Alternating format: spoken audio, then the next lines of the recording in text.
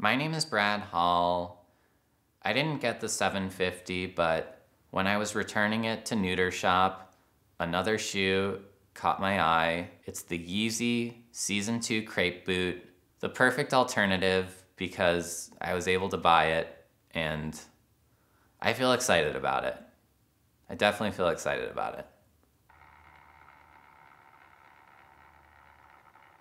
The Yeezy Crepe Boot is really tall. I never thought I wanted a shoe that was quite this tall. I guess sometimes the shoe just chooses you. I love the contrast on this boot. You've got this dark, kind of tannish upper, and then this lighter tannish midsole. The lacing system on this is a little bit different than the 750. It's got just your standard round holes, a zipper on the side, Velcro strap on the midfoot, a smaller Velcro enclosure on the ankle. It doesn't need any of that stuff and it stands tall without it. If you close your eyes, smell this boot, and remember the smell of the 750, you can't even tell a difference. Very premium suede upper. I'm not even thinking about the 750 anymore.